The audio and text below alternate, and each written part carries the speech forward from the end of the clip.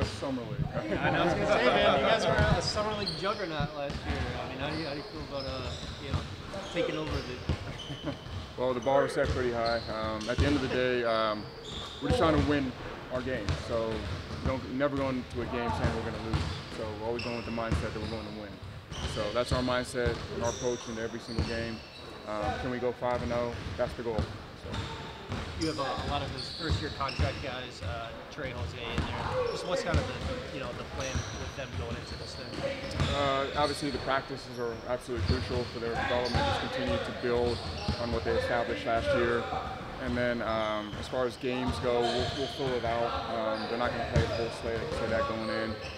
But Trey, Najee, Jose, obviously Jose is with the Puerto Rican national team right now. He'll be joining us next week. So we're just kind of fill it out, but these practices are absolutely crucial. Obviously for them as far as their development, and also just using their voice even more. And they're leaders on this team. Continue to grow in that aspect.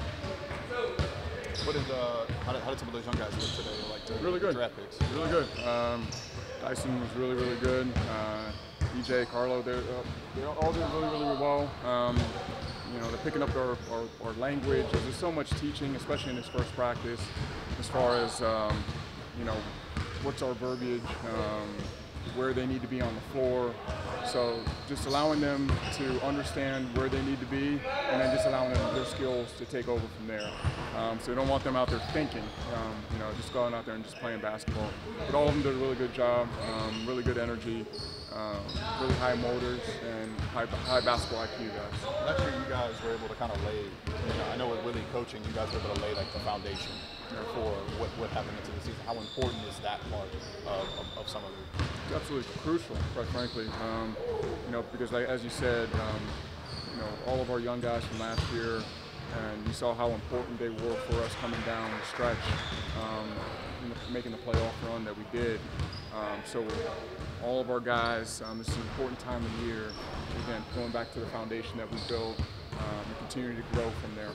Dyson, he said he's comfortable, playing on the ball or on the wing. I think he did a little bit of both with the Ignite. What kind of role do you see him play? All of the above. I mean, a lot of the basketball that we play is interchangeable, 1 through 5, or 1 through 4 in particular. He can play some small ball 5 as well. So his versatility right now is a plus. And we're going to put him in different spots on the floor. He can play out of the post offensively. He can play in pick and rolls. He can do so much as a basketball player.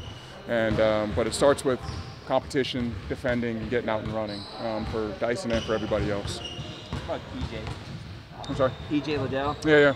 Your thoughts on him? I know he was supposed to be a late first-round pick, just to have him and the skill set that he brings. Yeah, just a really high motor, really good energy. He's picking everything up. He's playing well, competing. Again, it was just one practice, but the mindset that he approached practice with and all of our guys approached practice with, that's how you get better.